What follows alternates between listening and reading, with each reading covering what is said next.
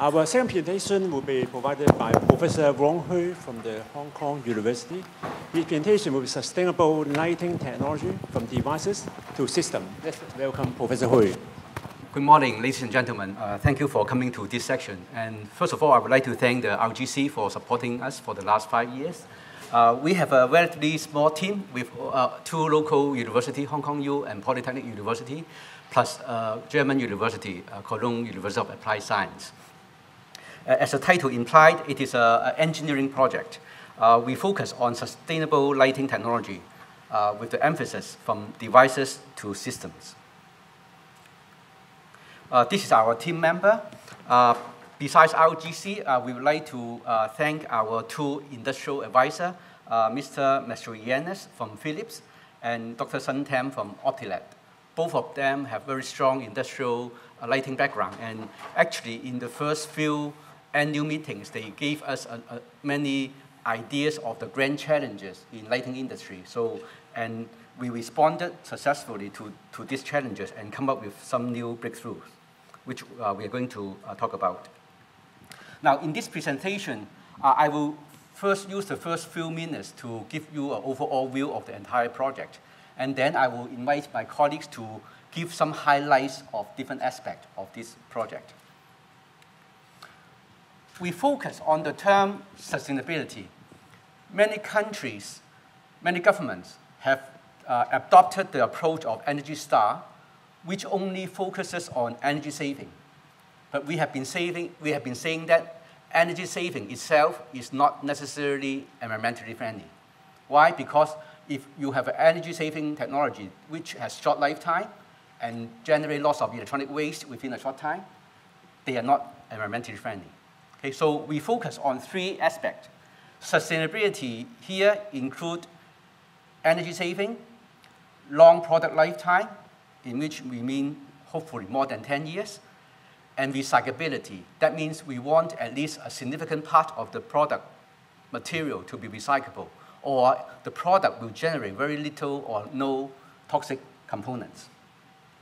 Now, in lighting system, we have 3 components, the devices, the drivers, and control, and we have to add them together to form a system. In early 2000s, the Chinese government ordered all the local city to use LED lighting in the streets. And by 2008, all lighting projects failed in China. So I was asked to help them to do the conclusion. At that time, there was already major breakthrough in LED devices, because by that time, the device lifetime could last from 5 to 7 years. But they forgot that the driver, the LED driver, which require a component called electrolytic capacitor, can only last for 3 years. So as a system, the electrolytic capacitor in the driver become the bottleneck of the entire system. Okay, so 5 years ago, we proposed this project to handle the lifetime and reliability problem of the LED system as a whole. And in this project, we have both theoretical and practical aims. In order to optimize the LED system with long lifetime and reliability, we need LED system theory that can unify the nonlinear interaction of heat, light, power, and color within one framework. And at that time, there was no such theory. Okay? And we hope that with the development of this theory, we can combine the modeling of devices, drivers, into a system so that we can develop highly reliable LED systems. And I'm glad to report that at the end of this 5-year project, we have successfully developed the world's first photoelectrothermal theory, which can unify these 4 elements in LED light science under one mathematical framework. And we have also developed some new LED structures, which my colleague will talk about very soon. And very importantly, the Hong Kong U team and the Poly U team have jointly conduct a comprehensive review of all the circuit topologies that are suitable for LED drivers. And we have published a 14-page paper last year in the IEEE transaction on Pyrotronics, which is the top journal in our field. And within 1 year, we have over 50 citations on that paper. So we have set a guideline for the lighting industry, how to choose the topology.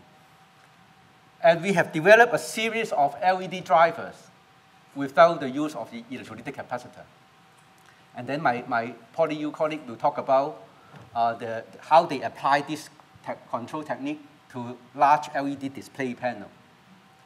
And we have also several patents already transferred to industry, and some of them have been deployed for site tests for over 3 years. As a small team, we published 30 journal papers, but we would like to focus that 24 of them are published in the same journal, which is ranked #1 in lighting technology. And we have so far filed 11 patents. 3 of them have been turned into products, and 3 others are being under negotiation for technology transfer through Hong Kong U and Polytechnic universities. This is a distribution of our publication for the devices, drivers, and system theory. And for the driver, it is a joint collaboration between PolyU and Hong Kong U. The red-colored research outputs are joint publications. So you can see it is a genuine collaborative research under this TRS project. And for the 11 patents, 3 patents colored in red have been transferred to industry, and 2 of them have been turned into product used in street lighting in China. Now I would invite my colleague, Dr. Anthony Choi, to give some highlights on the devices. Thank you, Professor Hu. I'm responsible for the LED devices, which are based on the yin-yang material system. And in this project, we are focusing on improving the sustainability of LEDs and also improving the functionalities. So focus is not so much on efficiency. One of the issues with yin-yang LEDs at the moment is reliability, because efficiencies are pretty high. IQEs of as high as 80% for the blues are readily available from the best structures. But then the LEDs today, the white LEDs today, are based on excitation of phosphors using a blue LED at the core, which is pretty much like the last generation of lighting, the fluorescent lamps. So in fact, you can actually call today's LED lighting fluorescent lamps because they rely on fluorescence of phosphors. So in the nitride community, there is a lot of interest in developing phosphor-free LEDs because LEDs themselves can actually generate all the colors across visible spectrum by tuning the band gap of the material. There are other ways of doing so, including growing nanostructures, but our approach relies on nanostructuring of the most established platform in yin-yang technology, which is the planar yin-yang multi-quantum wells.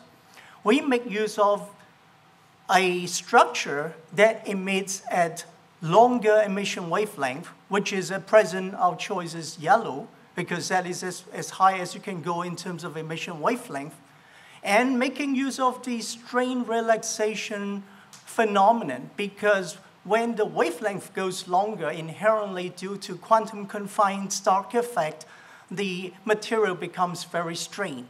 And when you actually try to release the strain, the band gap will become narrowed down, and therefore the emission wavelength will also become shorter. So by making use of this idea, we came up with this, this structure that is US patented, whereby we have a planar structure that naturally emits at yellow wavelengths.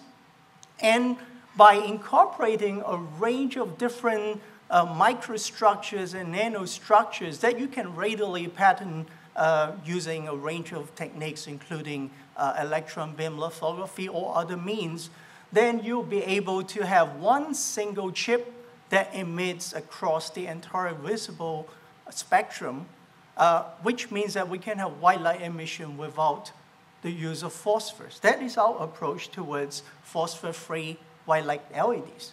So this is the an SEM image showing this sort of structure that has been realized, showing a mixture of very large, well, very large means a few micron structures next to very small structures down to tens of nanometers.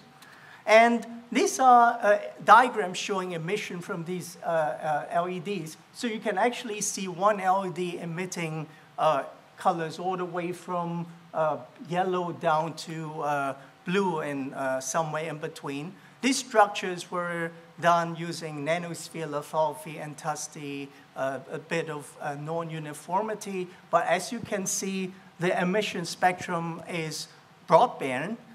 You have got emission largely in the yellow band because the quantum wells emit in the yellow. And due to spectral blue shifting, we've got blue components. Note that the blue component is weaker, and in fact, that's what we don't like about LEDs today. There's a lot of blue light emission. People want to scale down blue light. This is naturally so. And of course, that you saw that wasn't very uniform, not very controllable. So now we use EBL, electron beam lithography, to pattern our structure. And we can have an array of dimensions with structures of any dimension as you like it. So this is very regular and high-pack pattern. This is the emission from this particular structure. You can see that it's perfectly white light. In fact, the color rendering index in this case is over 60 using one single chip without the use of phosphors, and this is a spectrum. Now, in this case, we're intentionally adding more blue light to show that we can do so, although people don't want that much blue light in their white light emission. And so this is a spectrum that is as broadband as you can using an in-GaN chip without using phosphors. And not forgetting the issues of phosphors, lifetime degradation, and so on, because we want to make our LEDs sustainable. And phosphor would be one of the weakest links in current phosphor-based white light LEDs. Now, in terms of reliability, sustainability, the other aspect of LEDs we work on is to maintain the intensity, because LEDs are very bright. They have very high IQEs, and therefore LEDs naturally are made pretty small. If they are made large, I mean, if each LED chip is large, then the amount of light emitted will be exceedingly high, not to mention the reduced efficacy. So we'll have to put in a large number of LEDs in an array in a typical lamp.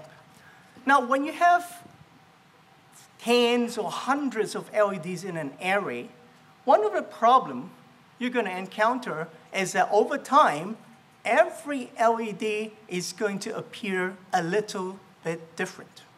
In terms of intensity or in terms of color temperature, that's because each of these is an electronic device, and an electronic device will degrade over time due to the PN junction. There's no way to correct that. You can only try to monitor the degradation and control it. But then when you try to monitor light intensity, you have to typically use external detectors. Oh, that's a good example. Every time I take the Airport Express, I'll notice that all the LEDs actually have a bit of variations in blue light intensity. That is what I'm talking about. So our approach is to integrate a photodetector on the blue LED wafer that detects blue light. Now, if you're going to have a very ideal photodetector, you need to grow some other materials, but our approach is to actually use the material that emit blue light to detect blue light, because these are complementary processes.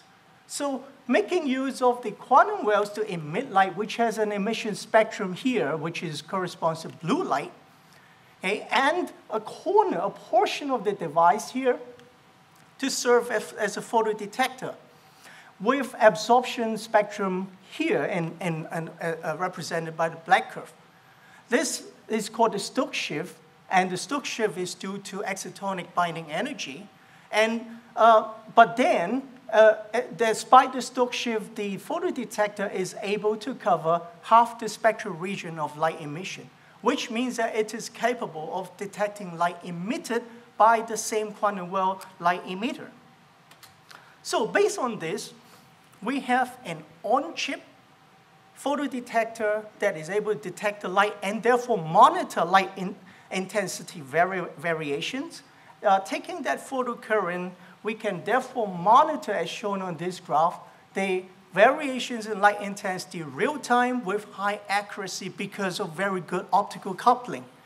And that's not it, because if you know the light output, you can have a circuit to correct for fluctuations. And that is exactly what we did.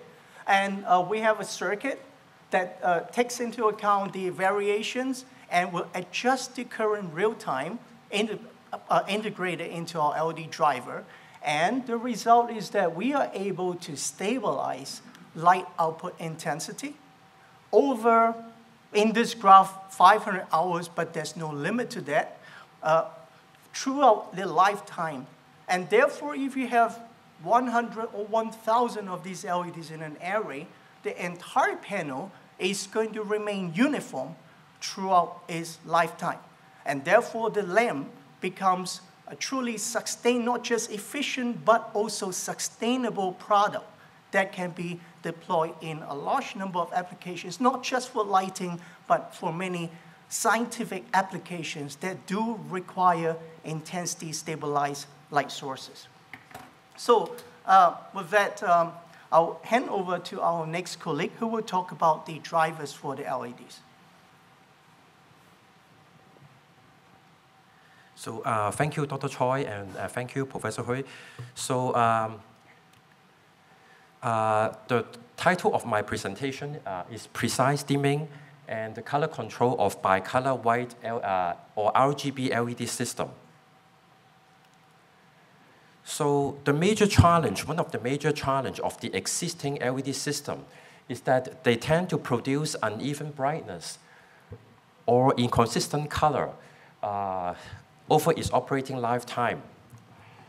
So, so basically the LED will degrade over time because as the LED is a complex interaction of heat, power, light, and color. So as you can see here, let's say, so why is the color consistency such a big deal? So just imagine if you are the retailer, and when the customers walk into the shop, you want them to notice and focus on your product instead of the color differences in the ceiling. And if you are the property owner or the owner of a 5-star luxury hotel, you probably want to maintain a color. You probably want that the property. You don't want the property to look not well maintained because of the poor quality of the light. So the key is to maintain the color consistency. So just like we human beings, LED will also age over time. So as you can see, the aging of the LED will manifest itself in terms of a lumen depreciation and also a shift in the color temperature. So one of our research achievements is precise dimming and color control of bicolor adjustable white LED system. So the main objective is to achieve precise and fully independent dimming and color control, as shown in this figure. So in an ideal LED system, when we want to increase the lumen intensity from 100 to 550, we want the increase of the brightness will not affect the color temperature. So the color temperature should stay constant, even though we increase the brightness. Likewise, okay, if we change the color temperature from warm white to cool white, what we want is the brightness should stay constant. So this is what the ideal system wants to look like. So I don't want to bother with you with the technical details, so I just want to briefly mention the For the conventional linear method, it's basically a linear, simplistic linear combination of the CCD and the duty, whereas in our proposed method, we take into account the thermal interdependency of the different color LEDs. So basically, we did experimental verification to demonstrate the effectiveness of our proposed nonlinear scheme. So as you can see in the photo here, we have two bicolor white LED lamps. On the left side, this lamp is controlled using the conventional method, which is used in the existing LED lamp. And on the right side, you see we have another lamp for comparison purpose, which is based on our proposed nonlinear method. And we have a table which contains the data. And the data is plotted in the graphs here. So the y-axis is the color, and the x-axis is the brightness, the luminous flux. So the blue dot here is the target value, the target flux and target CCT, the correlated color temperature. And then as you can see, our measured data falls very close, almost on top, on the target value, what that means is our measured value is very close to the target values. This is exactly what we want to see. So another major point I want to mention is our proposed control scheme is independent of the ambient temperature. So even if we go from very cold, -10 degrees, all the way to 55 degrees, we can maintain, our proposed method can predict very well, okay. So basically it achieves a very precise dimming and color control. So the key message in this slide is that with our proposed scheme, no matter what the temperature, the ambient temperature is, we can maintain color consistency of 3000 K. So our method is very robust against ambient variations. So you may wonder what are the potential applications for our precise dimming and color control. So these are a few examples. For example, in the museum light ceiling, and also in the 5-star hotel, luxury hotel lobbies, and ballroom lighting, as well as studios. So another specific application for this precise dimming is surgical room lighting and photolithography room lighting as well. So besides bicolor LED, we also extend our technology to RGB LED systems. So again, I don't want to bother you with so much technical details. So basically, our proposed linear method is basically a polynomial function instead of a simplistic linear averaging of the color sources. So we also did extensive experimental verifications to demonstrate the effectiveness of our scheme. So as you can see, in the color space here, on the right-hand side, you can see that the target point, the target coordinates, and our measured coordinates are in close proximity to each other, which means that the measured data and target values agree very well with each other. So this is for RGB, okay? So in conclusion, we also set a recently founded high-tech company based in Cyberport, and some of these patents will be transferred to that company. And we hope that our technology will be able to put into practical use and also to the benefit of the societies in Hong Kong and around the world. So thank you very much for my presentation. Thank you.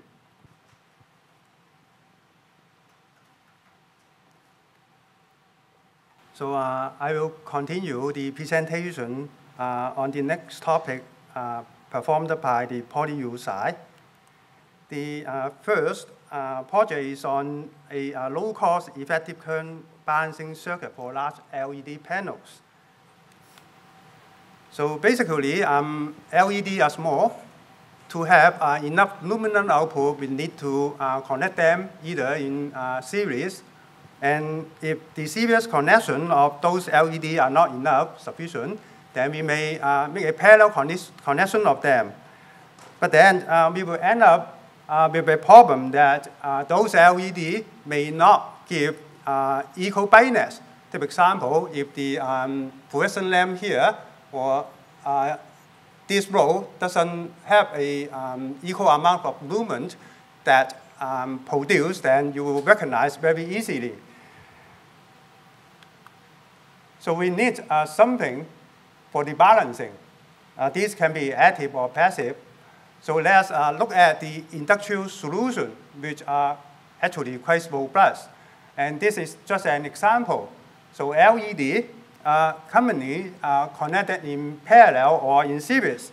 And you can easily use them for light out, such as a kitchen, and all those lights are very nice. If you inspect carefully on this LED, you'll find that there is a resistor here, which will account for 60.5% of the energy consumption. So actually, you are thinking that you are using something very efficient in comparison to the fluorescent lamp. But however, on the other hand, you are using some very power-hungry resistor in order that you can have even brightness. So in this project, we are just trying to compete with this very cheap solution. Instead of using resistor, we may use something else, but come up with a solution that having cost that may comparative to using resistor, but the capacity is not largely increased. Okay. So here are the biasing circuitry. Of course, we may, like other researchers, trying to use an adapter for each LED. And our first solution is trying to replace the regulator by only a switch. So the resistor is being replaced by a little bit more expensive switch. By using this technique, we will use a switching pattern such that this area and this area and that area are equal. So if the LED did have different property, by using this technique, it will be able to give us an equalized brightness for each string of the LED. So this is our first solution. So we use a low drop of regulator and trying to use a switch here for the regulation of output brightness. And of course, this solution, one switch in comparison to a resistor, the cost is still very high. So we are looking for something else. And the previous solution have been published in a paper. So the next technique will be trying to replace resistor, for example, by transformer or inductor or capacitor, because in terms of cost, they are roughly the same. Of course, capacitor can be a bit higher, but if the batch is high and the number is high, then it doesn't matter a lot. But however, if we are using inductor or capacitor, the adapter needs to be redesigned. It's because for the capacitor or inductor, it will create reactive power. And we need to redesign this adapter, and also the driving should be in terms of AC. If we are using resistor, DC should be all right.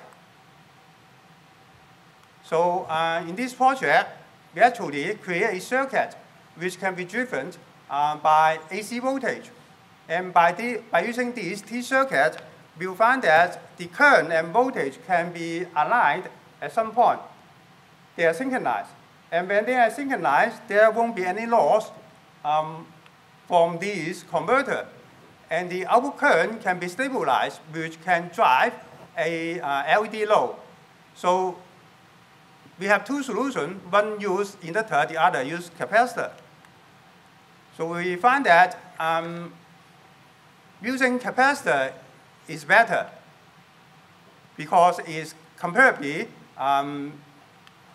equalized in cost with a resistor. So this is our circuit. And I don't bother you with the capacity of the whole system. And of course, this can have some dimming if we wish to, but this is of a two-level dimming. Okay, so we have present here a solution that competes with resistive method of current balancing by replacing those resistors with capacitors. So I do think this is already a best scenario in terms of capacity and cost for the balancing of current. So here, from the outside, we have a demonstration poster and also a video for demonstrating this project. And you'll find that these are the capacitors we use. Okay? And in our poly side, there is another project which are trying to reduce the power that's consumed on the display. And for such kind of display, which are actually of the displays that being a video wall that displayed with a light intensity in comparison to the sun. So those display actually is very power hungry. So we are trying to build a control technique which can substantially reducing the power consumption when the power output is very high and frightening the brightness of the sun. And of course, the impact will be very high because of the energy consumption. And we observed that the LED will going into saturation if the temperature is high and the current is high. So normally, if we are trying to have a video display, every pixel of those displays should have a dimming. And normally, we will use a two-level dimming, on and off. We have used it before for the LED string. If we are observing this curve, we find that on and off here, this is on, this is off. And because this is not linear, and for the current here, we do not have a very high luminance output in comparison to a point here, because at this point, we use less current, but with a more efficacy of the luminance output. And therefore, we use the technique of two-level. Instead of switching all the way from 0 to here, we're switching in between I1 and I2. So we have this switching pattern in blue, switch to the green pattern. By doing this, there is not much to change for existing control technology. We just use an additional module for another level. So we have successfully built a prototype with a small number of pixels to demonstrate how much we have saved from the energy bill. And those things are already patented and are ready to go to the market. And we already have some prize internationally obtained for this project. Okay, so this ends of my presentation. Thank you. Thank you, Dr. Wang. Now I will go to the last section of our presentation on the system.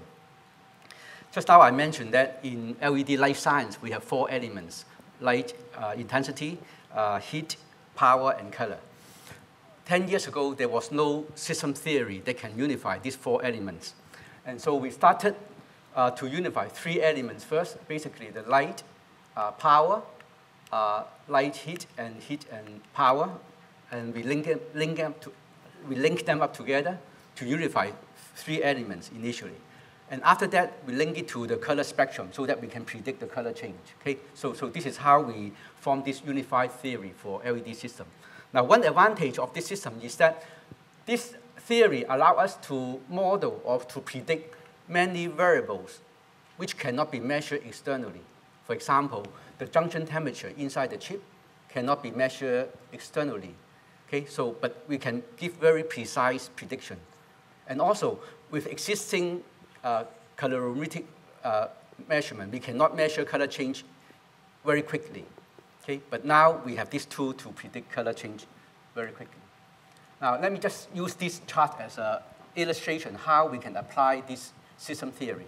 Now, this chart the y-axis is the light output, and the x-axis is the power injection of this system. Now, here show the prediction and measurement of 3 curves. The first curve are the measurement come from US lighting company. It's a prototype. When they give it to us, it's a 3-watt LED. So after we do the analysis, we told them that if you reduce your power from 3 watts to 2 watts, you can double the light output. Because they didn't know our system theory. So for 3-watt LED, they give it 3 watts, which is natural. Okay. Now, we redesign the heatsink for them. For the same power, we can generate 3 times the light output based on this new system theory.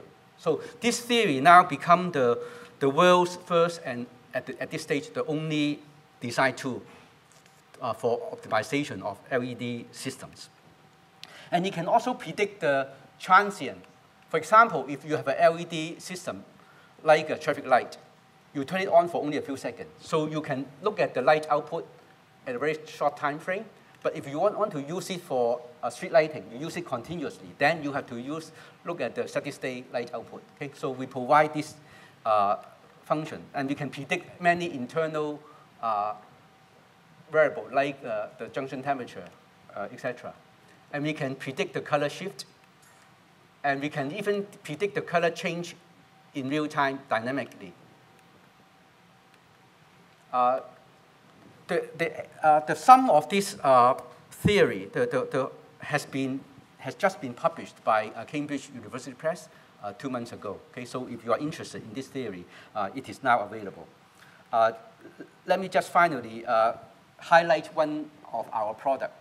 This is an LED system which has an efficiency of 92%, higher than any electronic version commercial product at the moment. And it has a lifetime exceeding 10 years, which is 3 to 5 times longer than the best of existing product. And 80% of the material can be recycled. So this is the only passive LED street lighting product that can meet the 3 sustainability criteria. And with this, I end my presentation.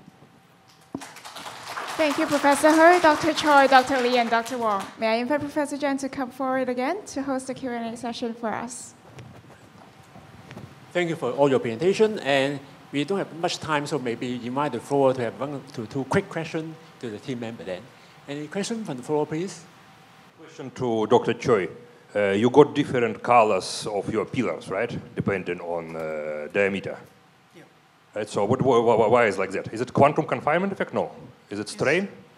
It's the quantum confined Stark effect. Oh, yeah. So the band gap changes as due to the extent of strain in the quantum wells. So the quantum wells are grown highly strained, but by controlling the dimension, the strain state of each of those individual micro or nanostructures will therefore have a different effective band gap, therefore emitting a different wavelength or color, if you like. But Stark effect is related to charging in a way, or is it? Or do I understand it wrong? I understand it. Quantum confinement Stark effect. It is related to charging, right? You charge your system. Oh no, not like that. No, it's not. No, it's just strain related, right? Yeah, it's strain. Thank you. Any question from the floor, please? I'm Keith from HKUST. So in the introduction, Professor Hui talked about eliminating the electrolytic capacitor. So, but in the presentation here, it seems that this is not mentioned. So I would just like to see, is there any slides or any supplement on this point? Actually, our 2 teams has generated a series of topologies without electrolytic capacitor, and that has been published in the 14-page paper just last year. So that's why we do not include all the details here. But now we have provided for the lighting industry a new family of circuits that they can choose for different applications. So that paper will become, we believe, will become the guideline for lighting industry, how to choose topology, which control scheme for different applications. But because of it's a public symposium, so our target is the general public, so we do not give too much technical detail this time. Thank you. Any other question from the floor? Yeah, please. Just a little bit of curiosity. Materials under strain are often not stable, and yours are. What is it that provides the calculus that makes them stable while they're under strain? I don't quite get it. I mean, the strain of the quantum wells? Well, all LEDs are strained. The in-gain quantum wells are naturally strained because of lattice mismatch and thermal mismatch between gallium nitride and the sapphire substrate, and between the quantum well layers and the barrier layers. So any in-gain LED would be strained. This is a disadvantage or an advantage if you can exploit this feature. It won't be unstable. It will not affect the stability. It will reduce the internal quantum efficiency, though. Thank you. And now to have a last question from the floor, please. Yeah, just to follow up the previous questions. And since usually the quantum stack efficiency, quantum stack effect causes a very low efficiency. I think it's a good idea to make it shift the wavelengths, but on the other side, the efficiency may be very low. So, and do you worry about the efficiency by using such method to converting the wavelengths? Yes, thank you. Well, it's always a trade-off in the sense that if you use blue LEDs in an excitation pump, which do have higher IQEs, then you will have to suffer from conversion and absorption losses of the phosphors, and also degradation losses over time, lifetime issues, which would become a limiting factor. So the other aspect of if we use an all LED solution, then you don't have those issues. The higher, longer wavelength LEDs do have lower IQEs, but then it's improving by the day because material scientists are working hard to solve the so-called green gap problem. So in fact, the moment if you use green LEDs, IQEs 40–50% can be achieved. In the future, I mean, people always are finding solutions towards phosphor-free white light solution, and I believe this is one of the most promising solutions for that. Thank you all then. So because the time is limited, so let's thank again the project team, Professor Hui, Dr. Choi, Dr. Lee, and Dr. Wong, please. So we now close the session. And thank you all. The morning session of the symposium is coming to an end. Let's give a big round of applause again to thank our facilitator and presenters for their enlightening sharing. We will now have a lunch break until 2:30 p.m. Please come back on time and see you in the afternoon.